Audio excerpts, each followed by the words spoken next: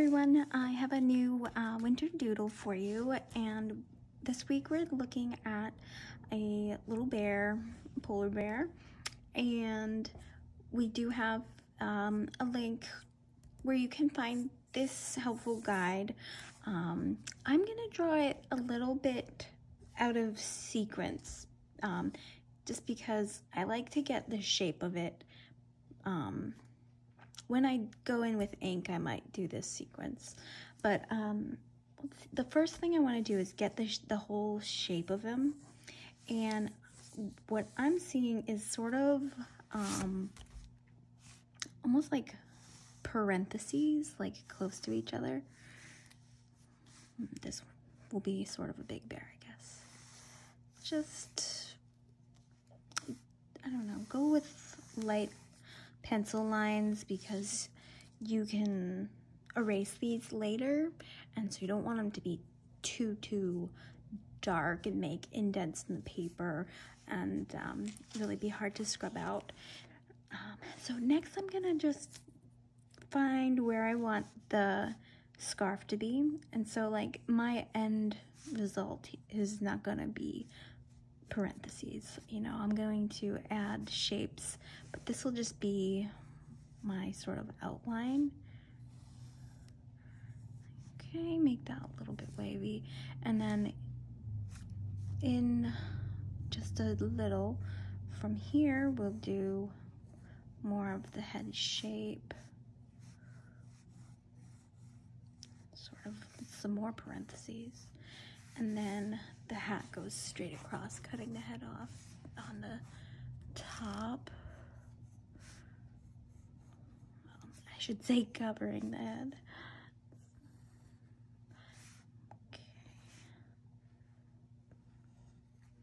Okay. I find like picking up my pencil to make these separate lines. I could have just made a big one and then gone across, but I think having a little bit I don't know, I think you can tell that I picked up my pencil there and that these are two different parts.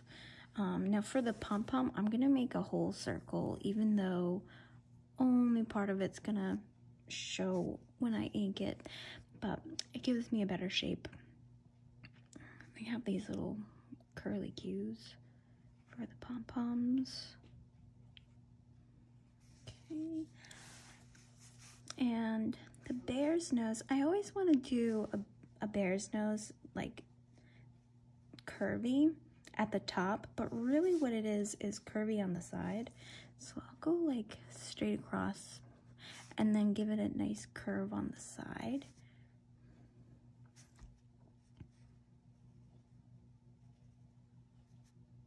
And then I could make this go down and then up. Cute little smile. This is one of my favorites that we've done. I think he's adorable. Teeny little eyes.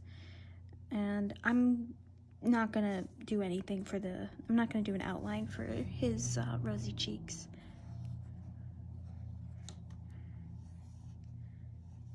It's a really nice style because it's so forgiving. It's very stylized, so nobody's expecting anyone to make a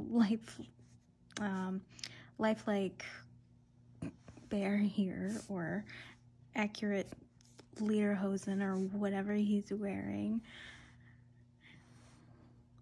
Okay, and then I'm just doing half a shape under there, and then these lines I won't put in ink. And his arms have a wide angle for the outer arm and a small angle like that for the inner arm. And then the mittens are sort of those heart shapes that are sort of unbalanced. So if you could imagine like it looking sort of like a heart, that's how I make my mittens. him some fluff around the edge to sort of break up the line. My mittens are gonna end on the line of his abdomen. And he's got a belt that looks like a Pokeball, but we can make it look whatever we like. If you know a fancy belt that you like to draw, just add it in. And then his adorable little legs, I'm just gonna do like a rainbow in the middle and straight lines. For the boots, I'll do the curved line for the inside, and then I'll take this and curve it around back to the top of the boot. That gives me a little booty shape. I'm gonna give him some fluff for that too. Okay, and suspenders. I always forget something at the end.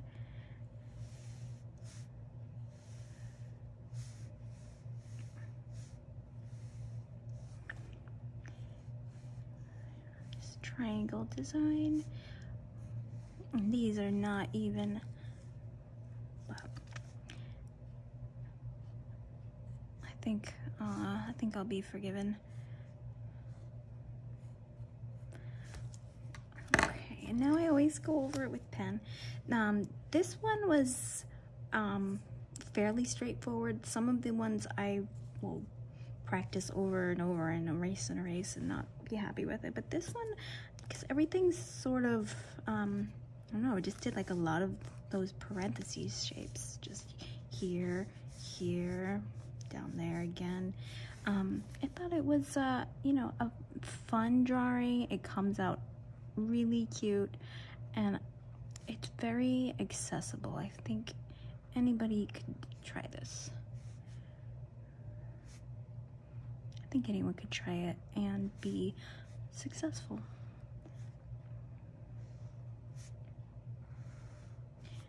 You could do a variant on this too. You know, it doesn't have to be, I'm gonna do a polar bear, but it doesn't have to be a polar bear. You could make it any kind.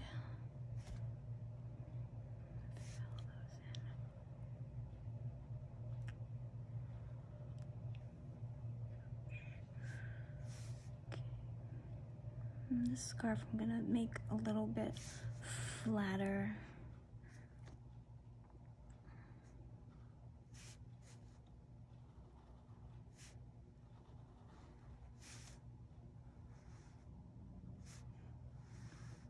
With these lines, I like to go pretty swiftly to get, you know, some movement in the lines. If you try to get them perfect by going slowly, the opposite actually happens. They come out sort of jagged. It's fine to wobble, have some wiggly lines, but I know if I went and tried to get this very straight, it would be, I don't know, sort of bumpy. Whereas if I just go faster, just more confident with your line, it's gonna come out a lot smoother. And with straight lines, I move my whole arm. If it's small straight lines like this, you don't, but long ones,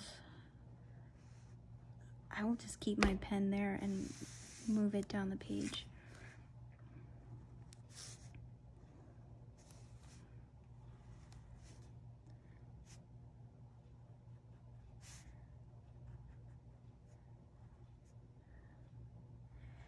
And I like how, like, there's no definition in these feet. Feet are notoriously difficult to draw, and I don't know anybody who likes to draw them. And I actually have heard of an artist, I can't remember the name right now, but they didn't like doing feet in their artwork, so they just hid everyone's feet. So if they'd have like a woman outside, the grass would be long enough to go up to her ankles. If they were inside, maybe there'd be like a cat on the ground in front of their feet. And he found a way around it. Just none of those people have feet. You can't tell. And these little ones, they're just a really cute little style. And so, of course, there's none in life that look like this. So there's no way that you can get it wrong.